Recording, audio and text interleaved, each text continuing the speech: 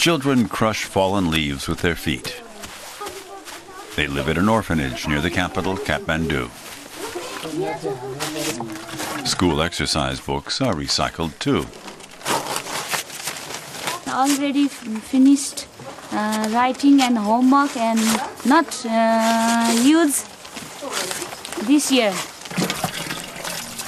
New materials are made from old. The ground up leaves are added to this mix of water and paper. I need it good. Now it's enough.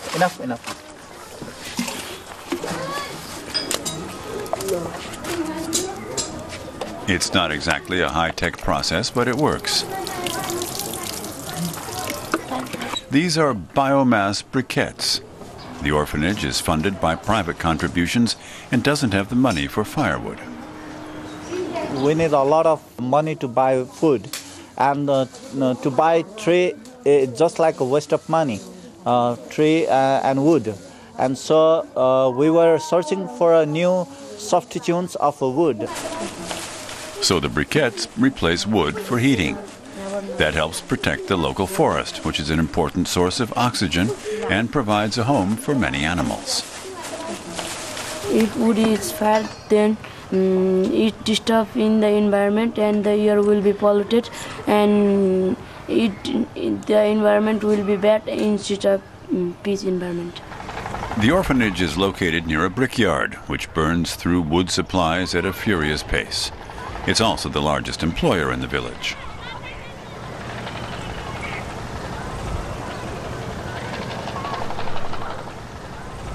The brickyard takes up a lot of space. So do the farmers' fields. There's not much room left for trees. In fact, over the last 25 years, Nepal has lost about 1/4 of its forest land.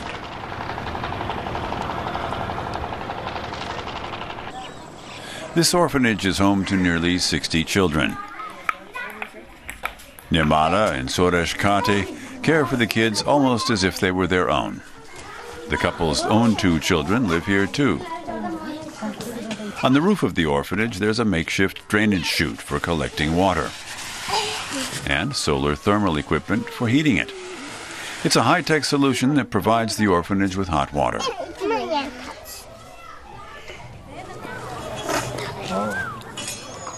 The orphanage recently installed 2 small units that contain solar modules for generating electricity.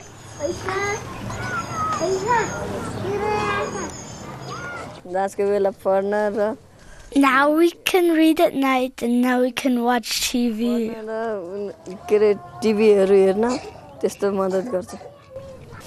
It's time for dinner. Sometimes they do have to use firewood. But the biomass briquettes provide enough fuel to heat 2 small cooking stoves. The briquettes are actually a better fuel than wood for several reasons. They catch fire more quickly and generate more heat. And there's less smoke, too. Tara Sinjali is a widow. She lives at the orphanage with her 2 children. But she also looks after Rupak and the rest of the kids. The children are hungry.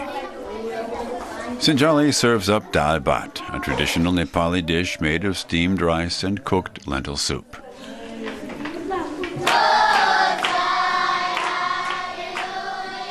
Suresh and Nimara also provide the children with spiritual nourishment. This includes regular prayer sessions and singing. The orphanage is run on Christian principles, and the couple tries to reflect their values in their everyday lives. I try to be like a mother to these children. I do everything I can to show them a mother's love. We raise the children. We prevent them not to become street children. And we are providing them good education, and we make them to learn and learn. These girls are preparing their lessons for the following day. It's not easy to study when there are 14 of you living in one room, but at least there's enough electricity to keep the lights on. The electricity comes from solar-powered batteries that store sunlight over the course of the day. The batteries power the lamps that the children use at night. When there is no electricity, we read on candle. Now here is solar light. We always study. Here's another potential source of energy. The orphanage owns 4 buffaloes, and they create a lot of manure. There are small, user-friendly plants that will convert that manure into methane gas. They made around 50 kgs of cow dung each day. And if we can reuse them as a biogas, then we can have a biogas to cook food. The children at the orphanage lead active lives, and these new alternative sources of energy have helped them to expand their horizons. And they've learned new ways to work together to help save the environment.